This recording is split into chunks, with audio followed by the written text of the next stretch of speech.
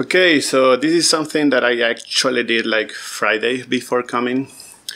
And I basically implemented a way to obtain data from a Nexus device through gRPC and put it into Kafka. So basically, telemetry, as you probably already know, is just a way to stream data directly from the devices instead of requesting it every 5 minutes or something like SNMP.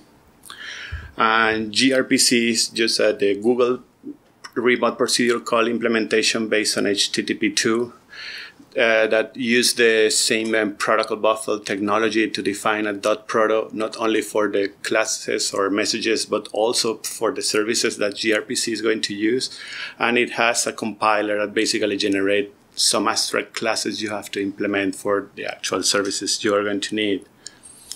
So in case of Cisco, they support for telemetry UDP, HTTP, and gRPC, and they can encode the actual data either on protobuf or JSON.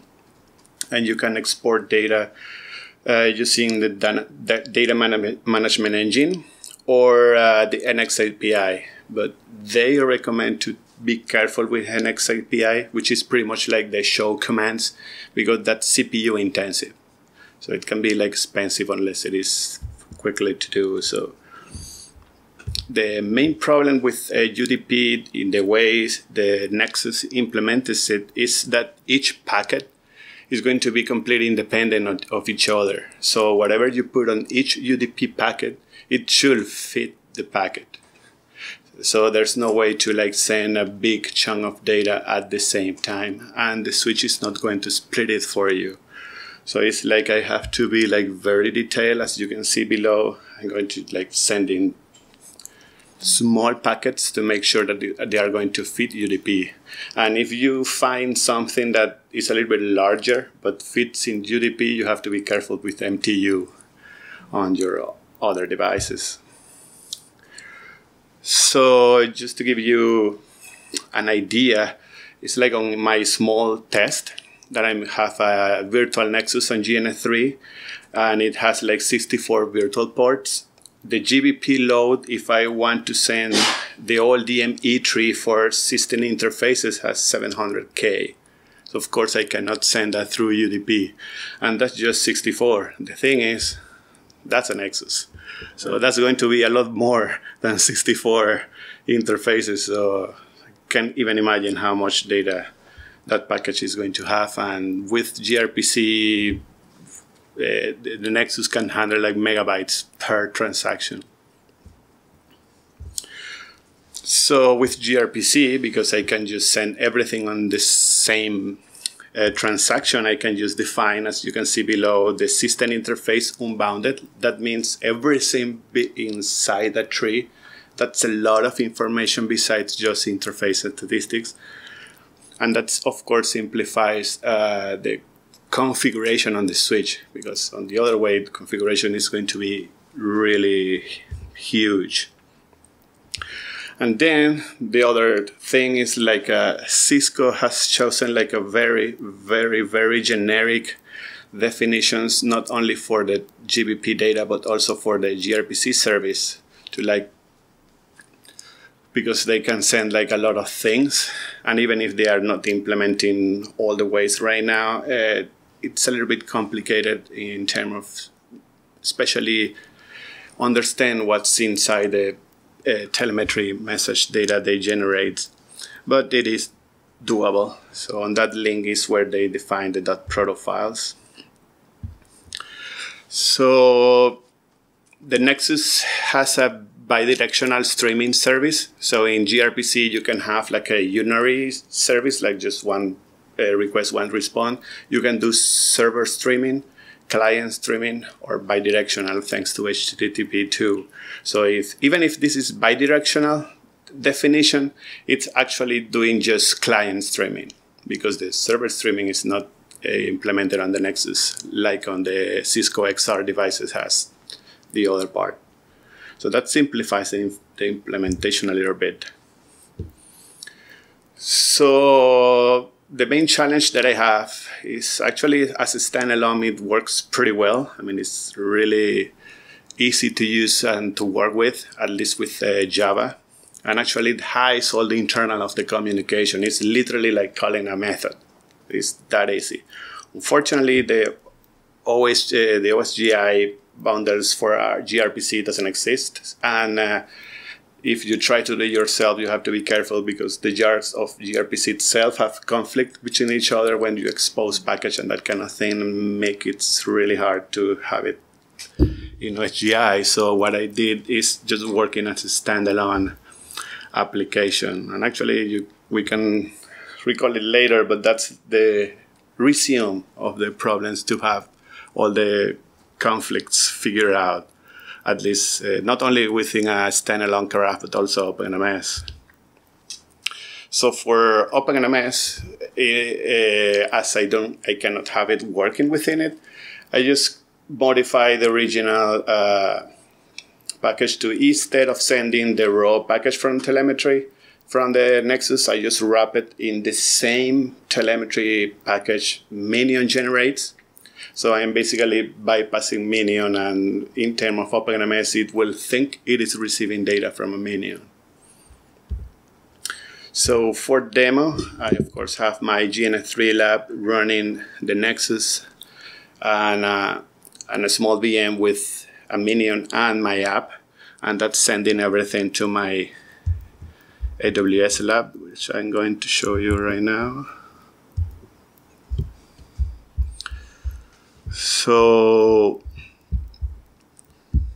let me show you what I have on that VM right now. So here I have my app running. So it is connected to the same Kafka cluster that the Minion is connected, and is receiving data directly through the Nexus. And I'm pretty much sending two packets, a small one and the one with all the interfaces, and you can see that it's been constantly sending for a while.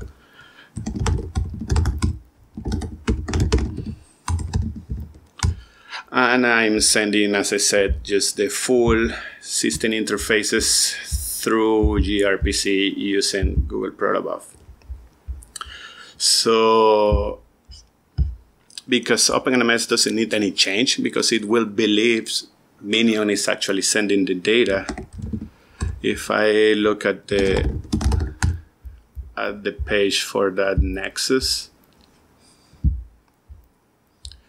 you will be able to see that I'm indeed receiving data for the all 64 interfaces. That is not possible with GDP.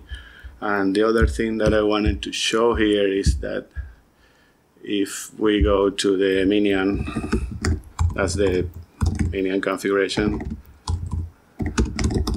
I have nothing running, or not. The listeners that I have here are for flows, not for receiving any kind of data from the switch.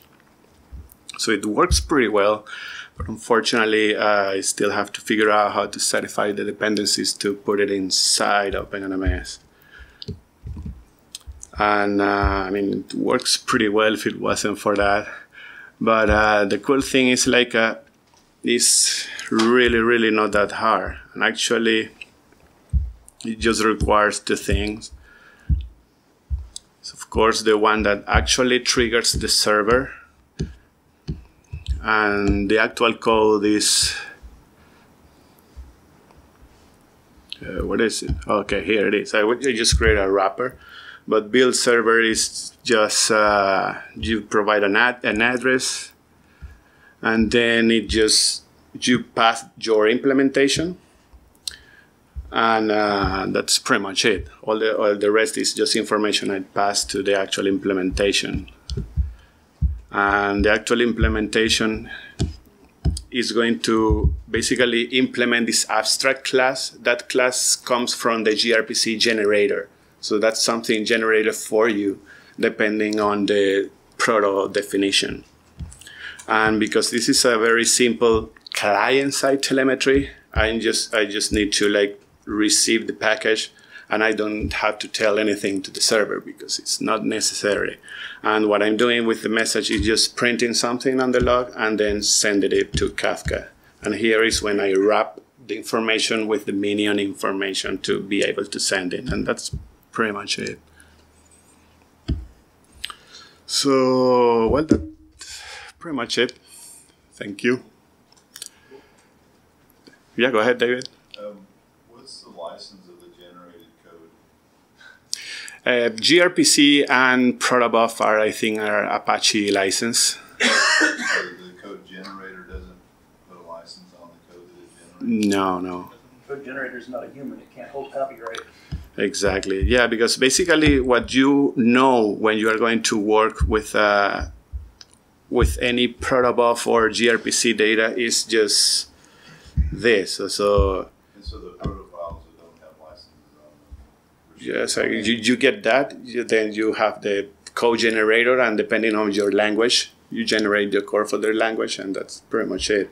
For the protobuf, I think they don't have any dependencies, but the gRPC data depends on protobuf. So at runtime, you need the protobuf library. So it looks very simple here, but actually work with that is not that easy. There's a lot of interest at the network operator group level for gRPC. Yeah. When I was in New Zealand, I got in a discussion with a Cisco rep, and she was bad-mouthing SNMP. And I said, you put me in the unfortunate position of defending SNMP because they still do SNMP at the CPU. Exactly. And all of this gRPC stuff is being done with application-specific ICs at the card level. Exactly. Of course, it's hella fast, you know, and the ability to support this, even if we're just emulating a minion, is great. Exactly. So you. Yeah, I think it's really cool. Glad you figured all this gRPC stuff out. Have you put any thought into how we handle this in the minion in the case where there are two minions at a location? That's one of the challenges I had when I was looking at this originally, is that minions normally run in pairs, right? So then if we have one... You will have to probably put like a load balancer in front of it, because of course its minion is going to start its own service, but this, you saw the Nexus configuration, you have to point to a specific IP, unless you point it to something that is like a load balancer or something like that, because you start actually like a listener. It's pretty much like the UDP. UDP is going to start a listener, but if you have multiple minions, the device can still have which one, you know. So is it that the device will initiate the connection to your server? Yes. Not the other way around? Yeah, exactly. Yeah, okay. All right, that actually does make it easier. Yeah, exactly. I mean, the Nexus is going to have the client part of the gRPC service, and I mean, it's, yeah, the server is on your code. So what I implemented is the server. That's better. Yeah. That does make it easier then. Exactly. Can the device be configured to fall over? Hmm? Can the device be configured to fail over on that itself, or do you have to load balance it if you were going to do multiple? If you want to do multiple, yeah, you have to, like, instead of put it to that direct location, put it to load balancer or something like that. And the other thing, I mean, it's like, of course, there's something always. In case of UDP, the advantage of UDP is that you don't need the other side. You just send UDP package and it's always going to work. But with gRPC, gRPC needs the server. And it won't try forever trying to reach the server. So if it passes a certain timeout, it's generous, but there is a timeout.